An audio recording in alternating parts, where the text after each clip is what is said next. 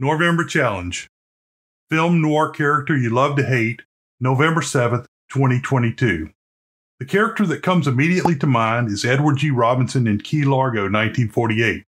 Many people don't consider this a film noir, but it's close enough for me.